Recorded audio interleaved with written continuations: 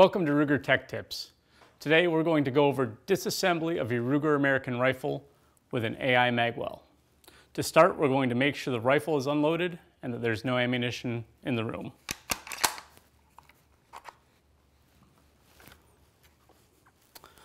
All right, and just to make things easier on ourselves, we're going to remove the bolt. To do that, you depress the bolt release on the left side of the gun and just pull the bolt to the rear, and we can set that aside. Now, what makes this gun different than the rest is that the rear stock screw is actually underneath this magazine latch. The front one's still readily accessible. So the tools we're going to need are eye protection, a 3/16 Allen wrench, a 1/8 inch punch, a small non-marking hammer, and something used as a spacer so that we don't break anything on the rifle. I'm just going to use another punch from the set. To start, we're going to remove the magazine latch using our 1/8 punch and supporting the work with our spacer. So we'll take care to line the punch up to make sure that we're on the roll pin.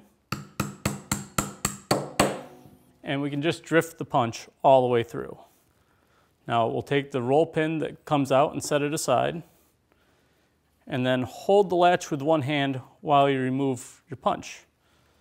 There is a spring in here and we don't want to lose it going across the room. I can now remove the latch and pick up the spring. Now with that out of the way, we can use our Allen wrench to reach both of the screws.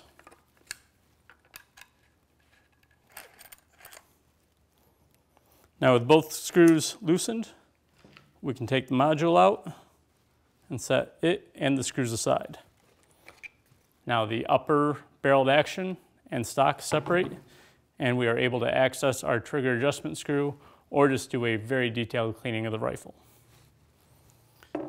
For more information on how to reassemble your American rifle, please check out the tech tip for reassembly. For more information, visit Ruger.com.